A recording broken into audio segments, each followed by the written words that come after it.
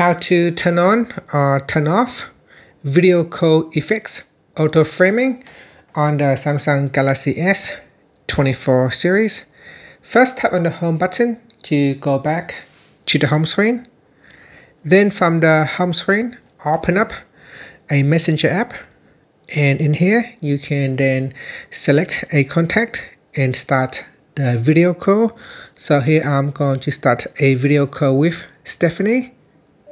Then you want to swipe down at the top. So during a video call, swipe down at the top with 2 fingers.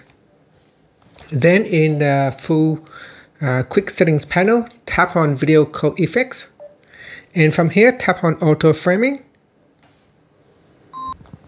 Here you can select between on and off. So if you want to turn on auto framing, then that will be switch on. So there it is, auto framing on.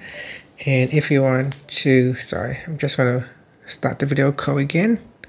Here we're going to tap on video call effects and then tap on auto framing, and then we're going to select off.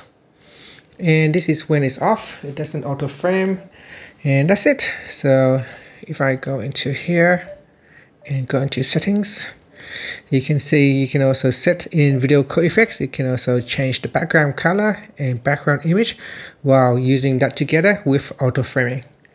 And that's it. Thank you for watching this video. Please like and subscribe to my channel for more videos.